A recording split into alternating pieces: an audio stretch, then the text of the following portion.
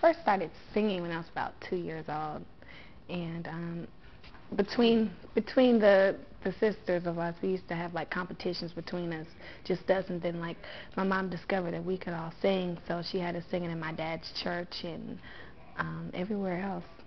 So that's how I started. I used to be infatuated with the show Star Search. I kept begging my mom, can you please get me on Star Search? And I mean, she didn't really know that I was as serious as I was. And then I used to sing in like the school choir and stuff like that. And I got one solo part my whole 4 years of high school.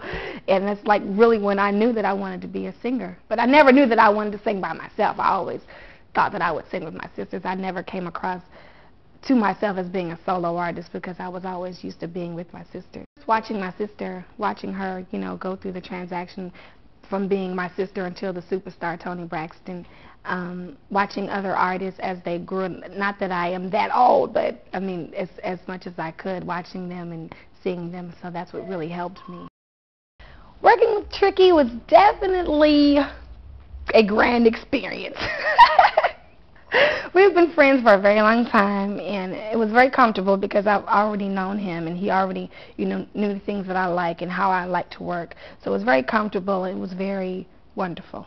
Because DreamWorks is a new, great company. Everyone here seems to know what they're doing, and they have a passion for the music as well as their artists. And so I thought it would be a great place to start, you know, my career.